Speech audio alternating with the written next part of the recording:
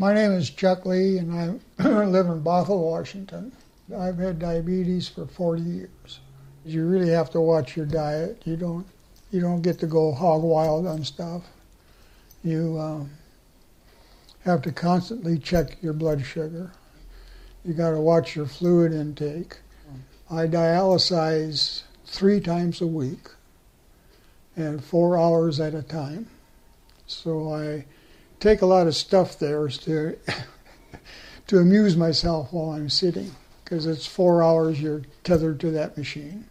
We used to like road trips, but you have to make arrangements a month ahead of time. And sometimes they'll tell you 2 days ahead of time, hey, we can't take you. So then you got to rearrange everything, which my lovely wife does for me. I think the biggest burden is the fact that Chuck actually has to go through with it every week. I think the burden is, we have to go 3 times a week and 4 hours at a time. But I just hate to have to see him go through this and take his time that he likes to do other things. It was pretty exciting to be chosen to do it in the first place. I was amazed at how well it worked. I thought it really worked well for me anyway. It was heavy and cumbersome, but I'd be wearing it today if I could. It just gives me so much more freedom. You can get up and walk around. We strolled up and down the aisleways in the hospital and stuff, yeah. One of the problems with dialysis is it's hard to remove the phosphorus, which is high in dairy foods. During the trial, I just ate whatever I felt like eating. I had a double order of macaroni and cheese for dinner.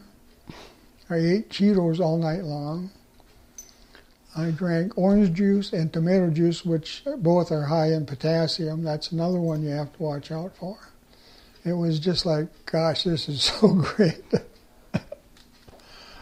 He was so happy about being able to eat everything and drink everything, and yet all of his tests that they ran on him all the time, his tests came out really good on checking all of his fluids and his potassium and everything, and his blood pressure, and everything came out really well. I think the greatest advantage for the artificial kidney would be the fact that Chuck would have his freedom back. He'd be able to not only wear it wherever he wanted, he could go whenever he wanted to go, and he could get up at the spur of the moment and go to the store or do whatever he wanted to do.